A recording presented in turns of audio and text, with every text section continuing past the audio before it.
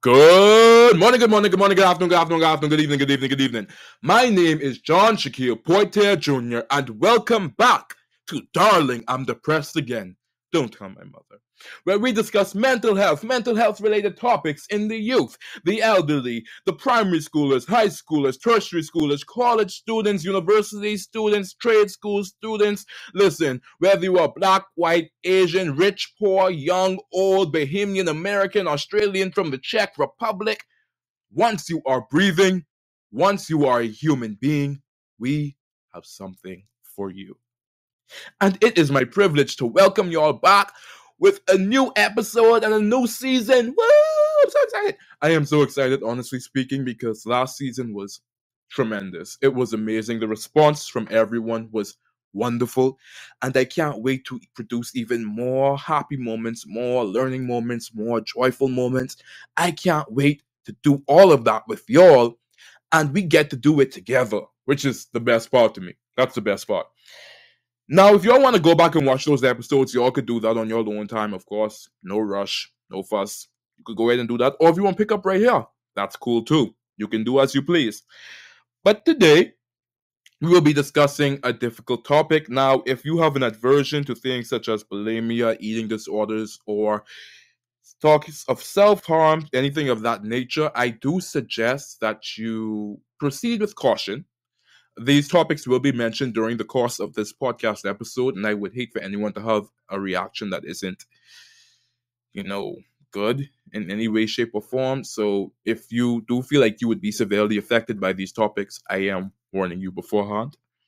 Now, each episode, we have a certain word that ties everything together, a certain theme, if you will. And the word for this episode, the word of the episode is control. Control.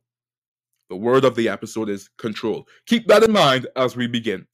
So, growing up, I've always been extremely self conscious about my body. When I say extremely, I mean extremely, right? From the way that I presented myself, the way that I looked, the way that I felt about myself, everything about it was just, to me, it was awful. Speaking about my body, I did not like the way that I looked. I didn't like the way my body looked. I didn't like the way I felt about the way my body looked. Listen, I didn't like any of it. And for the longest time, of course, I've mentioned before, dealing with insecurities and dealing with bullying for such a long time. But when you internalize these things and you look in the mirror, and all of a sudden it's like, ah, dang it, I look terrible. That was the thought process in my head as a young child, mind you, because I was on the heavier side, right?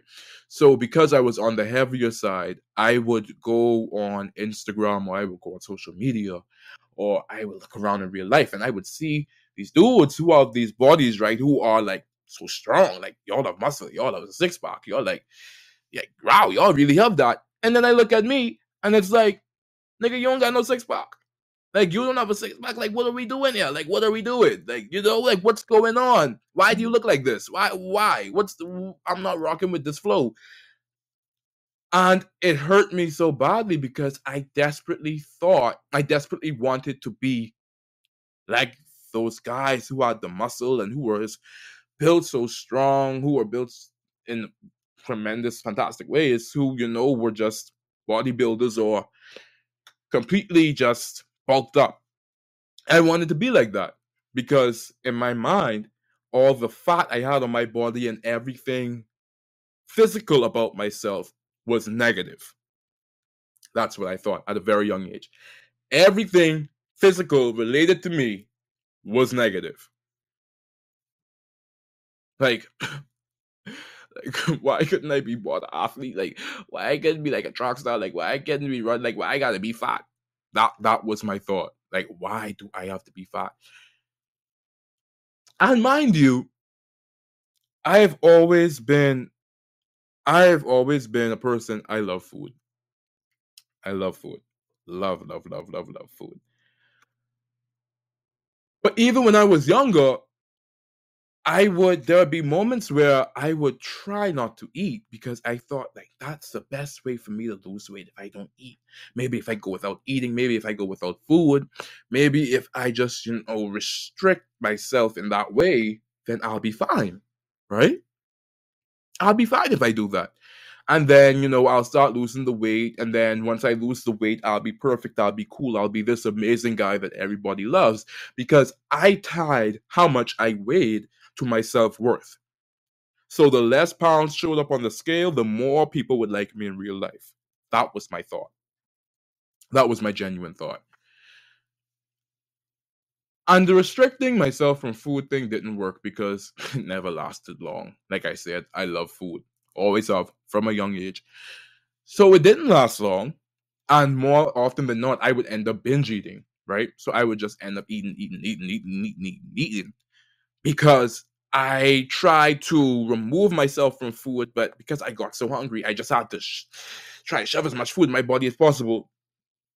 And then one day, I said to myself, I wonder what if after eating all of this, I brought it back up. At the time, I didn't know anything about uh of course, I mean, I've heard about anorexia and things of that nature, and in my mind, that was like, I, I, I mean, nothing's wrong with me. It's completely normal. That's what I thought in my mind. It's completely normal. I'll just bring it back up. It's cool. It's not like I'm like, like I have an issue or anything. Like, no, it's like I'll just do it this one time, and then I'll be great. I'll be straight. I just want to taste the food, but then I don't want the effects of the food afterwards. And then one time became two, and then two times became three, and then three became four, and so on and so on, until it became a continuous habit of bringing my food back up. And I would like to say that I would have liked to say at that point in time, if you would ask me at that point in time, was there a benefit to what I was doing? I would have tried to rationalize it by saying that, hey, I'm losing weight, like I'm actually doing this, I'm actually receiving some type of benefit from it. But in actuality, there was no benefit to what I was doing. Not physically, not mentally, not emotionally.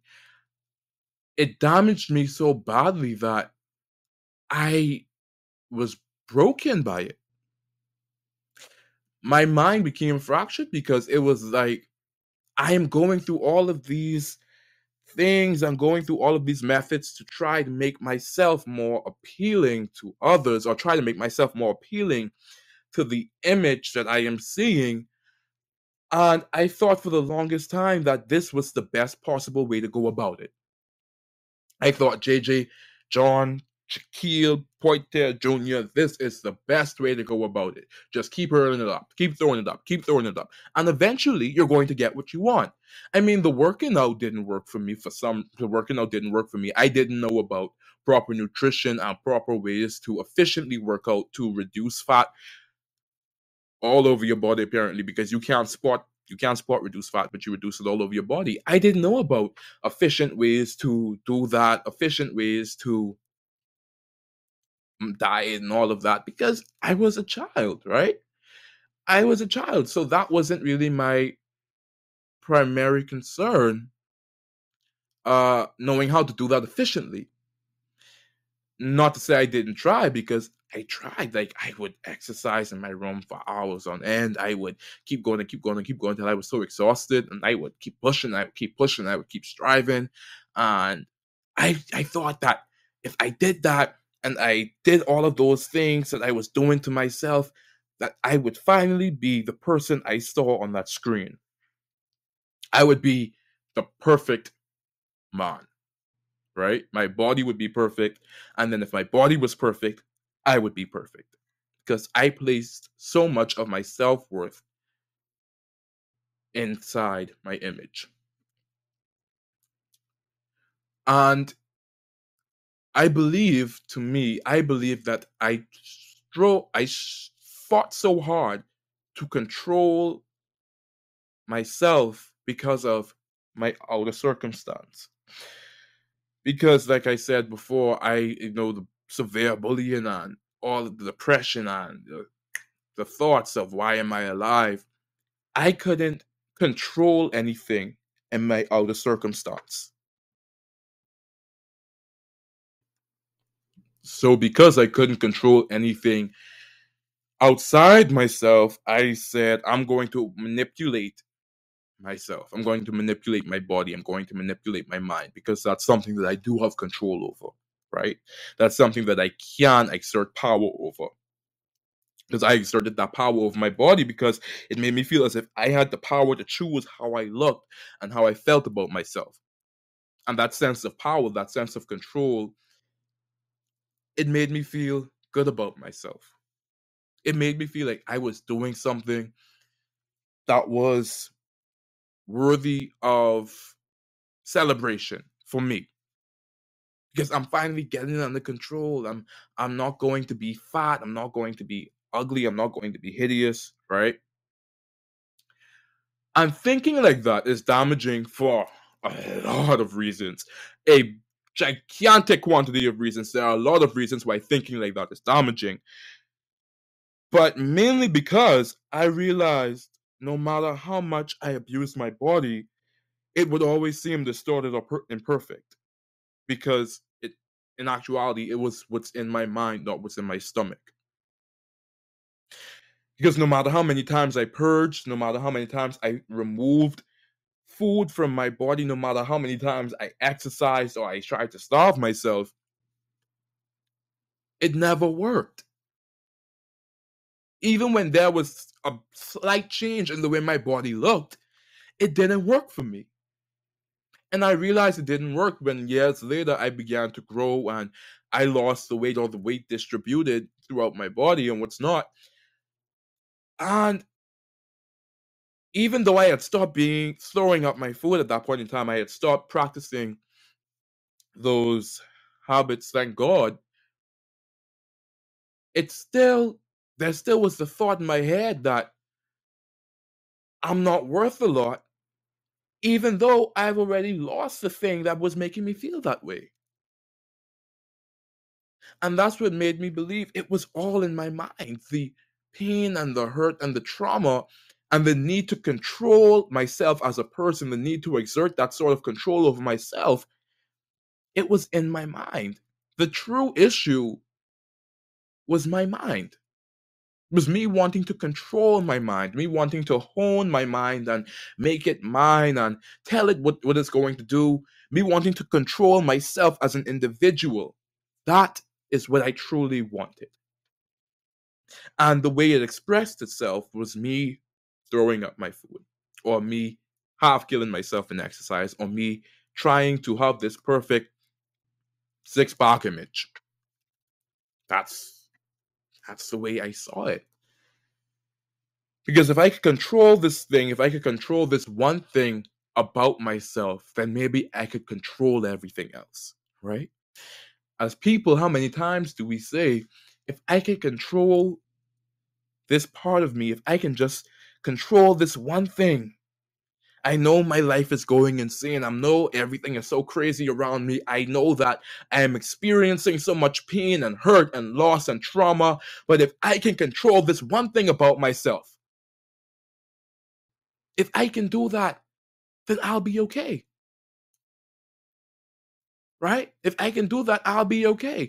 If I can control how much I eat or how I look or how much I exercise, if I can control the way my body is shaped, the way my body is molded, if I can control that one thing, then I will be okay.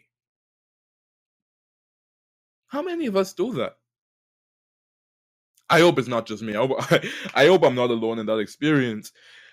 And I realized that the fight for control is something that I struggled with for a very long time.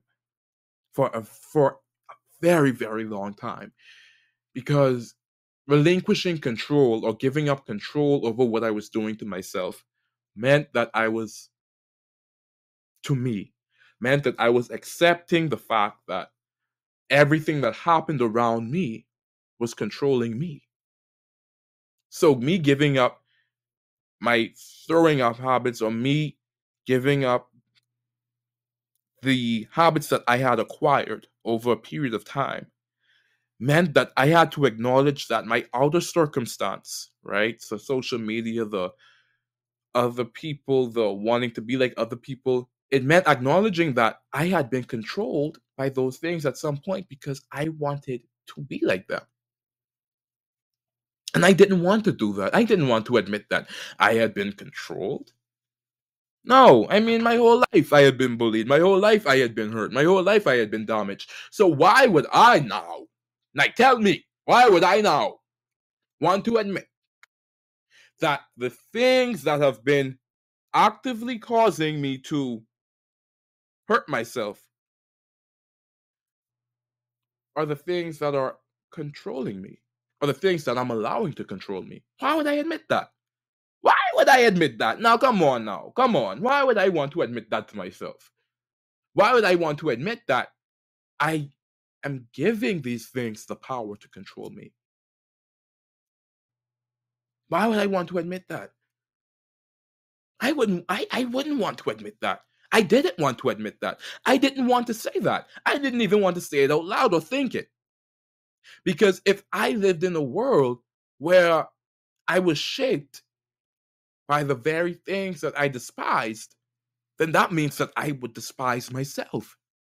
Because I would be no more than a reflection of the entities that I did not like. Meaning that my entire personality, my entire bodily look, appearance, everything that I was or everything that I was trying to be was just based on how others viewed me. They had control. They had control. Social media had control. Everything other than me had control. And that was a shocking I was shocked. I was like, Jesus wept. Oh my gosh. Because I had done all of that just so I could say I am controlling myself. I had done all of that. I had caused and started all of that, you know, just to say that I can control myself and just to say that I am able to completely and utterly handle myself, only to realize that every other faction of my life was being shaped by the things I was running away from. That was extremely difficult for me to process. It still is. It still is. So when it came to my body image, I wish I could say that after I stopped being, uh, after I, after I ceased in the activities that I was partaking in, I wish that I could say that I immediately loved myself afterwards. I wish that I could say that I, immediately relinquished control and that I immediately just felt all this self-love and this amazing, I love the skin I'm in and I'm so amazing and handsome no matter how much I weigh, no matter how I look. I wish I could say that I did that immediately, but I did not. I did not do that immediately. I did not do that immediately because I had to get over the hurdle after I stopped throwing up. I had to get over the hurdle of hating myself. Hating myself for not being able to control myself. Hating myself for getting the control and realizing that it was even control at all. It was self-harm. Hating myself for allowing others to control me with their own thoughts and ideals. Hating myself for allowing social media to control me with its own algorithms. I had to get over the hurdle of hating myself. And that was more difficult to me than the prior thing I went through. That was way more difficult because I could stop putting my finger down my throat and forcing my food up. I could stop doing that, but I can't stop thinking, why would I want to do that? I can't stop thinking, what is my reason for doing that? Why did I feel like I need to do that? I can stop the physical part of it, but it was the mind. It was the mind itself.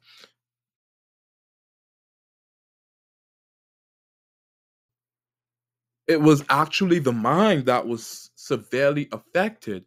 And let me tell you how powerful the mind can be. I felt guilty about eating food. I literally felt guilty about eating food. I would feel guilty for eating food. Genuinely, like I would feel guilt, like straight up guilt, like I commit a sin. That's how serious it is. I would feel terrible about eating food, and I would punish myself mentally. Why are you eating? Why are you eating food? You shouldn't be eating. Why are you doing this? Why are you doing this to yourself? You're already big. Now you want to be bigger? Why are you doing this to yourself? Why are you doing this to yourself? I would feel like crap for putting a spoon in my mouth. And that is insane to me. Honestly, it's completely and utterly insane because my mind was being controlled by the perception of my future self. My mind was being controlled by what I wanted to be in the future. And that was controlled by what I saw around me and what I saw on social media. That was controlled by the images of other guys that I wanted to look like. That was controlled by that. Like, dude, bro, hey, chill, calm down. Honestly speaking, that's what controlled it. And that was a terrible thing for me because the mind is such a tricky thing.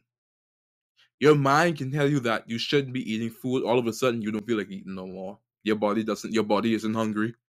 Your mind is going to tell you, hey, you should feel guilty for eating food. All of a sudden, now you feel anxious, you feel sick, you feel like throwing food back up. The mind is such a fickle thing. And when you allow your mind to be controlled, when you relinquish control of your mind to the factors and the environment around you, you you are end up in a world of pain. What you give control of your mind to matters, right? What controls your mind matters. And I know someone's gonna be like, "But John, what do you mean? What controls your mind? Like you should be controlling your mind. You should be in charge of your mind." Let me explain what I mean. If your mind is controlled, right, by the ideals of others, then you are going to do your best to fit into that ideal. If the ideals of others is what shaped your opinion of yourself, if it's what has shaped your concept of yourself and the way you carry yourself, then you are going to do your best to fit into that ideal. Now, if your mind is controlled by the love that you carry for yourself, if your mind is controlled by the love that you have for yourself in the now, in the present moment, and not by outer circumstance, then you are going to do your best to do what feels like love to you. You are going to do what feels like genuine and true love when your mind is controlled by the fact that I love myself. When you allow your love of self to control your mind, you are allowing yourself to heal from the pain and the damage that you would have experienced earlier on in life. But you have to let love control your mind. You have to let your love of self control your mind. And I'm not talking about your idea of love. I'm talking about actual love, truly loving yourself. Truly loving yourself is not willingly hurting yourself. Truly loving yourself is knowing that I'm going to eat if I'm hungry, knowing that every lump, every pound, everything on me, everything is perfect just the way it is because I am fearfully and wonderfully made. That is truly loving yourself. Truly loving yourself is being patient with yourself, being kind with yourself, loving yourself in the now and the present moment, not being willing to compromise yourself, compromise your body, your health, how you feel, how you think for the sake of others. Truly loving yourself is being willing to exist in the space that you exist as you exist in the best way possible. That is truly loving yourself. Not forcing yourself to throw up, not making yourself starve, not making your body go without food and water and drink, not doing that. That isn't love.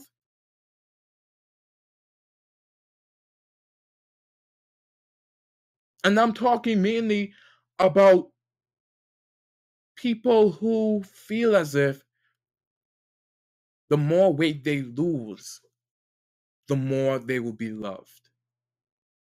Listen, if you want to lose weight, if you want to gain weight, whatever you do, whatever you're doing that's healthy for you, you go right on ahead and do it.